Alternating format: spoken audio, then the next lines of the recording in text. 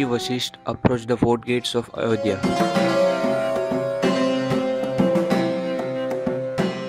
Yet Vasisht was brooding as he walked slowly towards the massive Grand Canal that encircled the ramparts of Ayodhya, the impregnable city.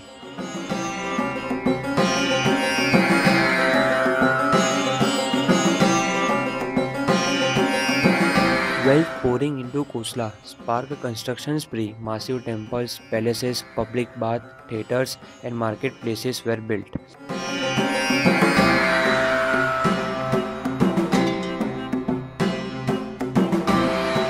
One among them was the Grand Terrace that overhung the inner banks of the Grand Canal. It was a continuous colonnade structure built of red sandstone, sheer poetry in stone. These buildings were a testament to the power and glory of Ayodhya. The canal had been built a few centuries ago during the reign of Emperor Ayodhya by drawing in the water of the Festi Sarayu river. Its dimensions were almost celestial. It stretched for over 50 kilometers as it circumnavigated the third and the outermost wall of the city of Ayodhya. One of the main purposes of this canal was militaristic.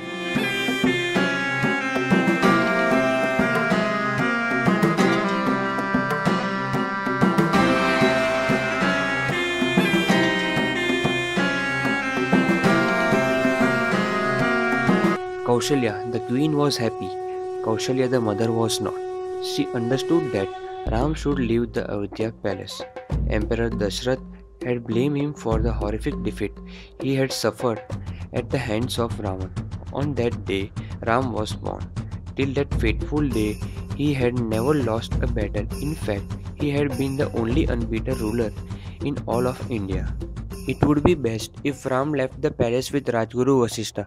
Gurukul means Guru's family, but in practice it was the residential school of Gurus. The princess would return the home for 2 9-day holiday, twice a year, during the summer and winter solstice. It had been 3 years since they first left for the Gurukul.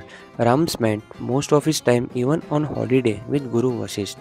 Bharat, on the other hand, was strictly confined to Kaikeyi's chamber.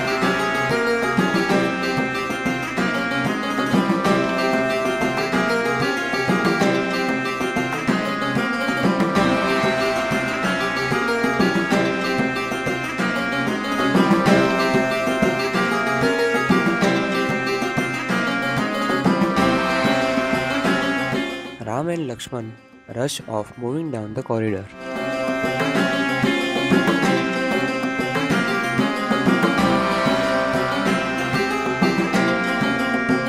Small islands had been constructed within the Grand Canal as well as on which the temples had been built.